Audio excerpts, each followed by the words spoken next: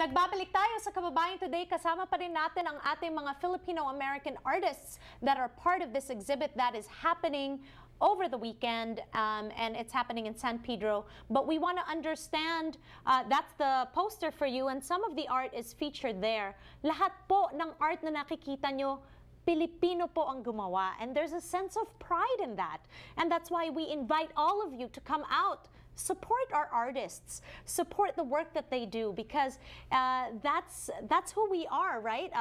We have to be able to showcase who we are to the rest of the world, and they're doing that through their art. So, Eliseo, welcome back to our program. Let's talk about why it's so important that these Philippine masterpieces are able to be enjoyed by the larger public. Well, one of the things we try to do with this exhibit is to gather works from the Philippines. We're going to have two sculptures from Filipino masters, Abuev and Saprid, and then we also have this Cultural Affairs funded installation called Obra Pintura, which is our Filipino-American masterpieces from the 1950s to the present.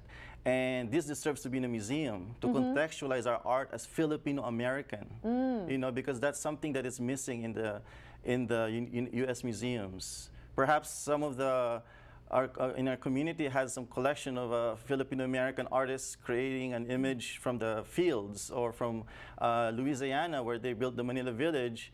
Perhaps they could endow it to a museum or donate it, and someday there's going to be a whole room full of Filipino-American images. Because that's powerful, yes, right? To be able to see yourself. Yeah, to be surrounded with art and voices from our Filipino-American history and pioneers. And that's what's missing, because like in Singapore and Japan and all these other countries in Asia, they have Filipino-American masters on their walls. So they know exactly where the Filipino artist is coming from. But here in the United States, we usually disappear from, you know, as like Latino or Asian or Chinese or something like that, but never Filipino-American.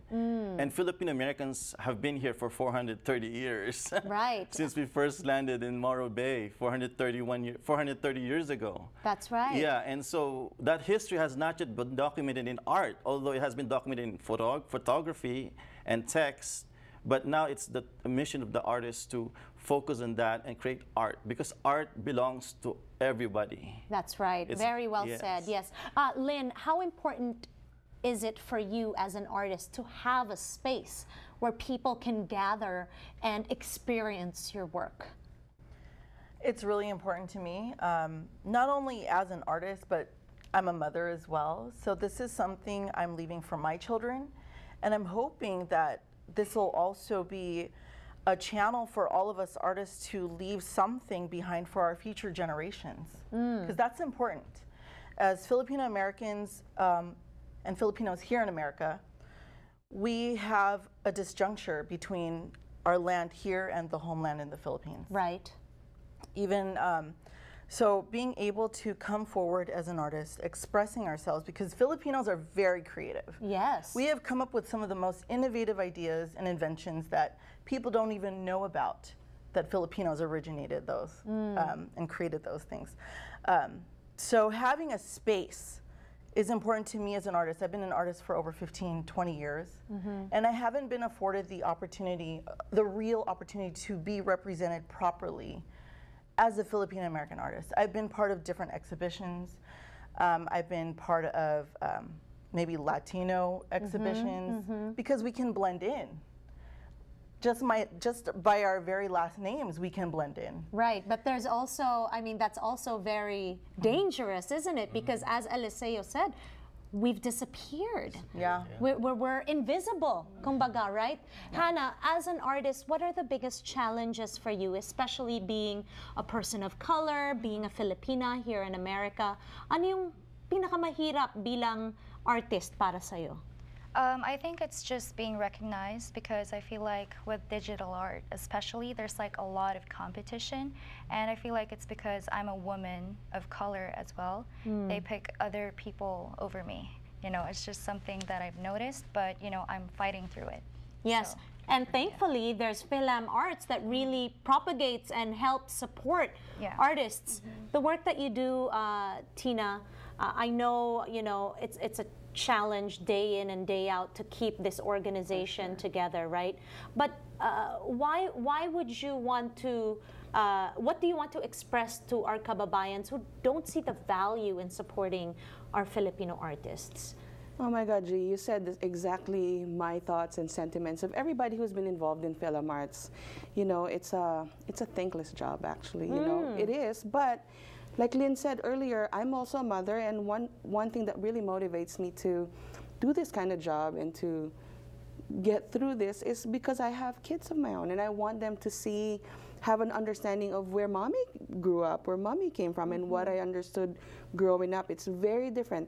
And I see that now because, you know, they're 12 and 11. It's the age where either they go on their own pathway or they understand their culture. And at some point in their life, they're going to keep finding that. Filam Arts is really invested in doing this kind of work. You know, like I said, I'm not necessarily an artist, but an artist nonetheless, because I consider myself an orchestrator of community, right? Absolutely. Like bringing everybody together. And I hope this is just the first of many, many other opportunities that we could give to artists of different genres. And that's why we have a Filipino Artist Network that gathers different artists of different genres, giving them opportunities to collaborate. It's just very organic in the way we've had collaborations in the past. And we'll keep doing it because that's the only way we can, you know, assure representation. That's right. So we are inviting all Filipino-American artists to be part of the Filam Arts Network. There is an organization called PAN, Filipino Artist Network. At iniimbitahan po namin kayo, come to the event, get to know your community of fellow artists, support them in this endeavor. We'll give you all the details when we return on Kababayan Today with our panel of artists.